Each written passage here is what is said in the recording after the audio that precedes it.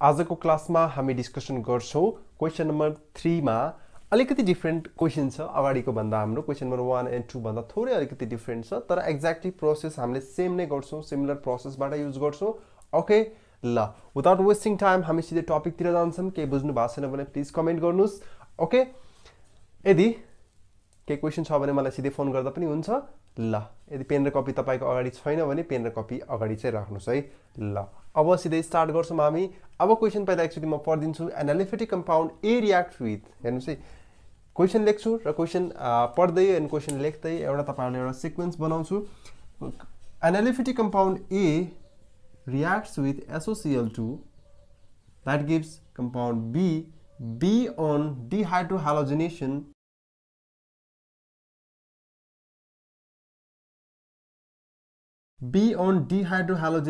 that gives C compound on ozonolysis that gives the mixture of ethanol and methanol and number plus minus right. If A is an alcohol which responds positive iodoform test then identify A, B and C. Okay, A, B र C हामीलाई find out गर्नु भन्यो अब यसमा हामीले कसरी find out गर्ने त त्यो कुरा पनि बुझ्नु पर्यो एक्चुअली ओके अब हामीलाई एउटा हिन्ट्स के दियो भने C बाट जुन इथेनोल र मिथेनोल को फर्मेसन भइराछ जुन ओजोनोलाइसिस बाट बनिराछ र एक्चुअली दिमागमा के ल्याउनुस् भने ओजोनोलाइसिस को जुन रियाक्सन छ त्यो रियाक्सन त दिमागमा राख्नुस् कि ए ओजोनोलाइसिस भनेको कुनै पनि अल्किनलाई हामीले ओजोनमा राख्यो भने ट्रिट गर्यो भने H2O र जिंक सँग हामीले राख्यो भने त्यसमा हाम्रो के फर्मेसन हुन्छ भने इथेनोल र मिथेनोल को फर्मेसन हुन्छ ब्रेकेज हुन्छ दैट मीन्स यसको स्ट्रक्चर हामीले यसलाई यसरी लेख्नुस् है अब यो भनेको हाम्रो बेसिक एउटा रियाक्सन भयो ठीक छ क्लियर हुनुहुन्छ अब त्यसपछि हामीले के गर्छौं भने योबाट हामीले के गर्छौं भने यसमा हाम्रो इथेनोल र मिथेनोल बाट ओजोनोलाइसिस फर्मेसन यो कम्पाउन्ड C के हुन्छ त त्यो कुरा ख्याल गर्छौं है now to find C find गर्नको लागि हामीले के गर्छौं भने इथेनोल प्लस मिथेनोल जुन फर्मेसन भइराछ र यसमा हामीले के गर्छौं भने CH3C double bond H plus methanol मा हाम्रो के छ HC डबल बोन्ड H यो फर्मेसन यो हुन्छ हाम्रो र यसमा हाम्रो कार्बन नम्बर काउन्ट गर्नुस् त पहिला कार्बन नम्बर 1 2 एन्ड 3 छ भनेपछि हामीले के गर्छौं यसमा तीनटा कार्बन भएको यसमा अल्किन युज गर्छौं कसरी थाहा भयो हामीलाई त अल्किन युज गर्नको लागि जस्तै डिहाइड्रोहालोजिनेसन बाट यसमा त हाम्रो अल्किनै आउँछ नि यसमा अल्किन आउँछ भने यसमा चाहिँ के आउँछ हाम्रो त्यो कुरा पनि ख्याल गर्नुस् त यसमा हाम्रो के आउँछ भने सेकेन्ड डिग्री अल्काइल हैलाइड्स आउँछ अल्काइल हैलाइड्स मा हामीले पढ्दाखेरि के गरेछौं डिहाइड्रोहालोजिनेसन रियाक्सन्स पढ्दाखेरि सर्जेक रुल पनि हामीले त्यसमा युज गरेका छौं ओके अब त्यो त्यतातिर नजाम है जस्ट हामी के जाम भने यति मात्र डिस्कसन गरौँ कि योमा कतिवटा कार्बन भएको अल्किन चाहिन्छ 1 2 एन्ड 3 तीनटा भएको अल्किन चाहिन्छ भनेपछि यसमा हाम्रो के हुन्छ CH2 CH CH3 योबाट हाम्रो के भन्छ भने यसमा ओजोनोलाइसिस भयो भने के को प्रेजेन्समा ओजोनोलाइसिस हुन्छ भने H2O र जिंक को प्रेजेन्समा हाम्रो के हुन्छ भने यसमा ओजोनोलाइसिस हुन्छ र यो ओजोनोलाइसिस हुँदाखेरि यसमा हाम्रो यो कम्पाउन्ड फर्मेसन हुन्छ अब यसको रियाक्सन लेख्दिम रियाक्सन यसमा जुन रियाक्सन हुन्छ त्यो रियाक्सनलाई एकचोटी प्रोसिड गर्दिम हामीले कसरी गरौँ भने CH3 CH double bond CH2 plus O3 जसरी रियाक्सन भयो त्यसपछि हामीले के गर्छौं भने CH3 CH डबल बोन्ड हुन्छ कि हुँदैन त्यो कुरा पनि ख्याल गर्नुस् है अब हाम्रो के हुन्छ भने यो अक्सिजन यहाँ पनि जोडिन आउँछ त्यसपछि CH2 यो तल पनि जोडिन आउँछ यसरी जोडिन आउँछ र बीचको बोन्ड चाहिँ के हुन्छ भने ब्रेक हुन्छ हाम्रो र बीचको बोन्ड ब्रेक भइसकेपछि हाम्रो के हुन्छ भने यसमा हामीले H2O र जिंक सँग हामीले राख्यो भने यसमा चाहिँ के फर्मेसन हुन्छ हेर्नुस् त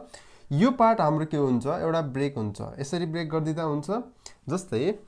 तीनटा हाम्रो यो कम्पाउन्ड छ भनेसी एउटा हाम्रो कसरी ब्रेक हुन्छ CH3CH यसरी ब्रेक हुने भो यसरी हामीले ब्रेक गर्दाखेरि यसमा के फर्मेसन हुन्छ भने CH3C double bond H plus HC double bond H यसरी हाम्रो के हुन्छ भने मिथेनोल र इथेनोल को फर्मेसन हुन्छ ओके यहाँसम्म क्लियर हुनुहुन्छ नि ठीक छ नि यहाँसम्म बुझ्नु भएको छ होला तपाईहरुले ल यसरी हामीले ब्रेकेज गर्छौं र यसरी ब्रेक गर्दाखेरि हाम्रो कम्पाउन्ड्सहरु यसरी फर्मेसन भइराको हुन्छ ओके ठीक छ ल यहाँसम्म बुझ्नु भएको छ भने ठीक छ अब त्यसपछि हामी जान्छौं यो कम्पाउन्ड कुन फर्मेसन भयो भने यो कम्पाउन्ड हामीले के गर्यो सी लेख्यौं भनेपछि प्रोपिन प्रोपिन हामीले लेख्यौं यसको नाम हाम्रो यो के भयो भने प्रोपिन भयो त्यसपछि हामीले यसमा के गर्यो भने डिहाइड्रोहालोजिनेसन गर्यो र कम्पाउन्ड सी बाट जुन हाम्रो बी बाट हाम्रो कम्पाउन्ड सी बनिरहेछ यसमा हाम्रो कुन हुन्छ त भने बी मा डिहाइड्रोहालो यसलाई हाम्रो सी ले लेख्नु CH3 CH double bond CH2 यसरी लेख्दाखेरि यसमा डिहाइड्रोहालोजिनेसन भइरहेछ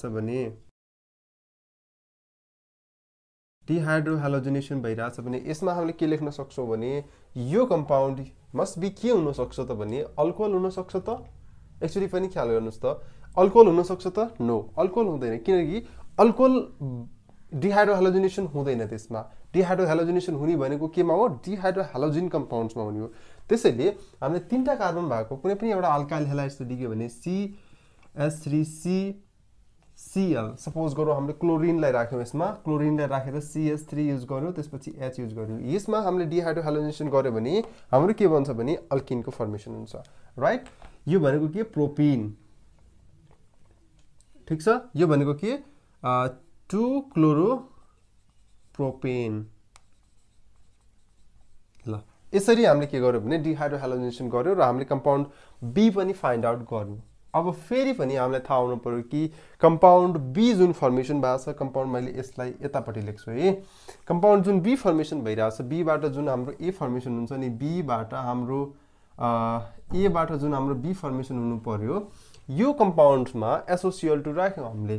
SOCl2 राख्दाखेरि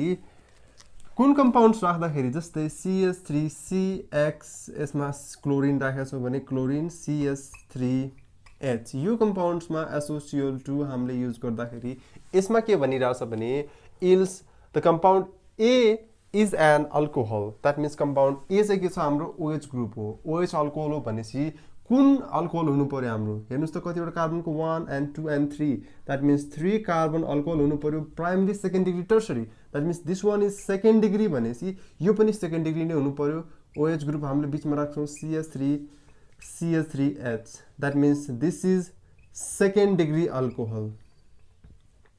राइट यहाँसम्म क्लियर ओके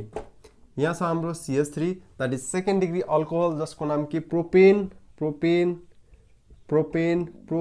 टु अल जसलाई हामीले प्रोप टु अल पनि भन्छौं प्रोपेन टु अल पनि भन्छौं यसलाई हामीले ल यसलाई हामीले के भन्न सक्छौं 2 क्लोरोप्रोपेन भन्न सक्छौं हामीले यसलाई ठीक छ ल यसरी चाहिँ हामीले के गर्यो भने हरेकलाई फाइन्ड आउट गर्यो यसबाट हामीले ओजोनोलाइसिसबाट फाइन्ड गर्यो बी बाट सी फाइन्ड गर्यो हामीले त्यसपछि ए बाट हामीले बी फाइन्ड आउट गर्यो अब त्यसपछि यसको हाम्रो ओभरअल रिएक्सन लेख्दियौं ठीक छ यहाँसम्म क्लियर छ ल अब त्यसपछि यहाँबाट मैले मेटे यसलाई यहाँबाट मेटिसकेपछि त्यसपछि म ओभरअल रिएक्सन लेख्दिन्छु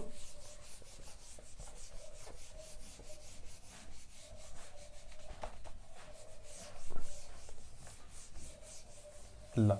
यसमा हाम्रो ओभरअल रिएक्सन्स कस्तो हुन्छ भने दिस वान यसको नाम यसको स्ट्रक्चर पहिला CH3 C double bond H plus CH3 sorry यसमा CH3 हुँदैन यसमा हाम्रो के हुन्छ भने HC डबल बोन्ड H हुन्छ र यसमा हामीले ओजोनोलाइसिस गर्यो O3 युज गर्यो भनेपछि यसमा हाम्रो के हुनु पर्यो CH3 CH double bond CH2 हुनु पर्यो डिहाइड्रोहालोजिनेसन गरिरहेछौं भनेपछि डिहाइड्रोहालोजिनेसन हामीले use गरिरहेछौं that means compound be के हुनु पर्यो CH3CCl CH3H 2 हालोप्रोपेन अथवा हाम्रो के भो 2 क्लोरोप्रोपेन अब यसमा के हुनु पर्यो भने CH3COH CH3H हुनु पर्यो that means compound first is compound A compound B compound C and compound D compound यसको नाम के methanol and this is ethanol okay and this is यसको नाम के त्यसपछि यसको नाम हाम्रो प्रोपिन भन्छौं हामीले यसलाई and त्यसपछि यसको नाम के 2 क्लोरोप्रोपेन अथवा X राख्नु भयो भने 2 हालोप्रोपेन भन्न मिल्छ यसलाई टु प्रोपेन टु ओल, टु प्रोपेनोल भन्दा पनि हुन्छ प्रोपेन टु ओल। ठीक छ ल। यसरी चाहिँ हामीले के गर्यो भने सबैलाई एबीसीडी लाई हामीले फाइन्ड आउट गर्यो, यसरी हामीले लेख्नु पर्छ, यसरी हामीले फाइन्ड आउट गर्यो। This one is your answer. त्यसपछि what product would you expect when be is heated with H2NI। अब बी छ हाम्रो के क्लोरिन ग्रुप हो भनेपछि अब हाम्रो के भयो भने यसमा एउटा क्वेशन दिएको छ तपाईहरुलाई। यो लास्टको क्वेशन दा एकदमै सजिलो छ, उज रियाक्सन नै हो, तपाईहरुलाई थाहा छ। कम्पाउन्ड बी लाई हिट गर्न हामीले के सँग भने H2 सँग उज रियाक्सन होइन है, यो बी सँग रियाक्सन गर्यो भने के कम्पाउन्ड फर्मेसन हुन्छ त्यो कुरा भनेको छ हामीलाई। यसमा यो कम्पाउन्ड हाम्रो के हुन्छ त अब जस्तै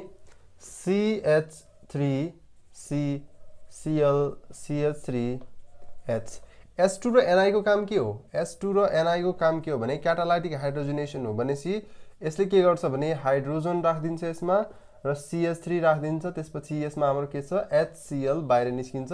र हाम्रो यो के हो भने यसबाट हाम्रो के बन्यो प्रोपेन फर्मेसन हुन्छ यसमा। ल ठीक छ,